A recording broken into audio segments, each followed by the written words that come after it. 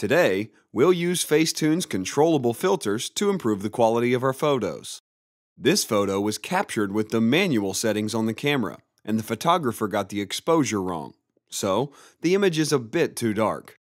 In order to correct this, we'll use Filters, choose the lighting presets, and click on Lighter. This preset increases the brightness of the image, but prevents overexposure of the pixels that are already very bright. By swiping your finger from left to right, we can control the intensity of the effect. Another element we might want to correct is the color balance of this image. As you can see, the subject appears very red, which is not his natural skin color. One way to do this is to choose the desired color grading from the paper presets. Just like before, we can use the swipe gesture in order to control the intensity of the effect.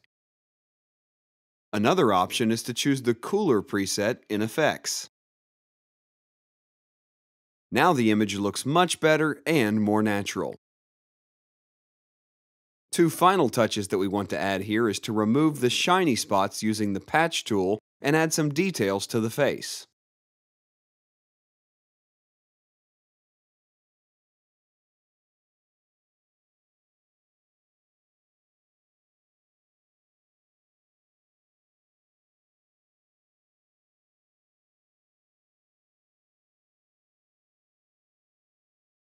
Okay, thank you all for watching.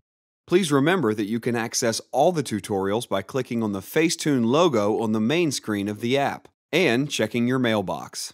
This will also remove the notifications you see on the app's icon. Thanks again, and that's all for today.